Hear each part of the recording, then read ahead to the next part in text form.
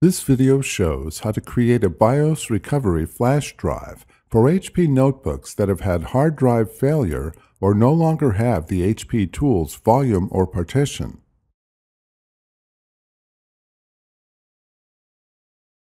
First, insert a blank USB drive into any available USB port on a working computer.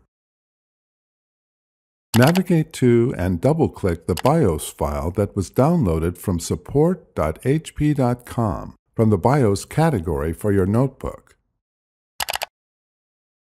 Windows might ask to confirm if you want to open the file or allow changes to be made to your computer. Click Yes, Continue, or Run to continue. In the Install Shield wizard, click Next.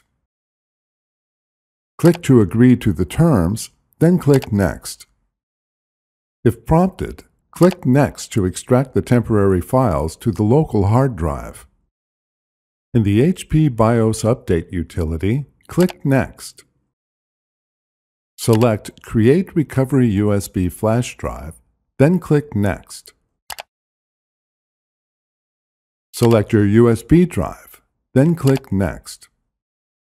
The computer copies the BIOS files to the USB flash drive. Click Finish. The USB flash drive is renamed as HP_Tools. If necessary, click Cancel to close the window.